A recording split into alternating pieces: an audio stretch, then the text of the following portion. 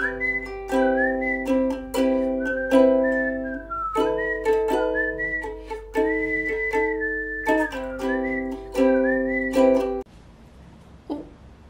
zoomed in a little bit too much, but that's fine. Hello. It's been a while since I've sat down. Most of my videos recently have been pre-recorded because I've been so fucking busy. But today is our March favorites. Yay. And I don't actually have that much this month. Like, what I do have was kind of consistent throughout March. And thank God for that, because me and editing is going to be very grateful. So not as stereotypes. We are bold, we are thinking, we are human. You change the face of television, not just to millions of people, but particularly. We're going to get right into it. First of all, books. I'm going to go with this first because I only have one favorite from this month, and that is Happy Ever After Playlist by, I think it's Abby Jimenez. I want to say that's her name. This was such a cute little romance that I loved. It was not too cliche, but it was simultaneously perfectly cliche and just very sweet, and realistic as well, which is not a common attribute in romantic books these days. And also, so it's obviously called the Happy Ever After Playlist, and it's basically like each chapter is like shown by a song, like the theme of the chapter.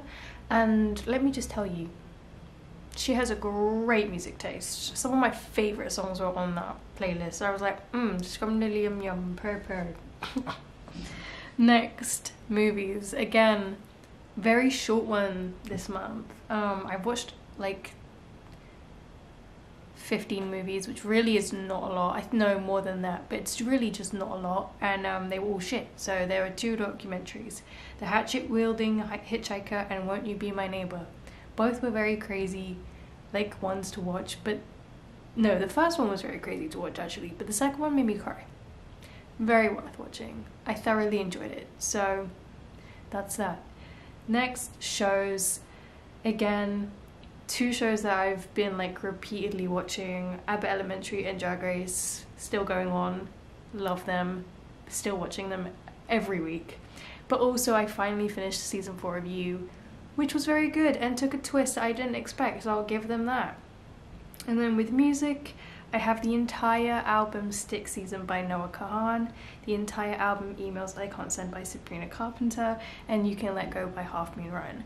I am also listening to a lot of old music, like older. I'm going through like back from like 80s to 50s, like that era. I'm like back in that era a little bit right now.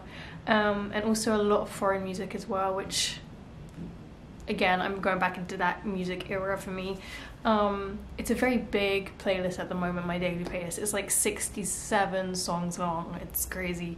And there are a bunch of songs on there, like little songs I do love, but at the moment these are the ones most on repeat. I know I'm late to listen to all the albums I listed, but they're so good. They're so good. They're so good.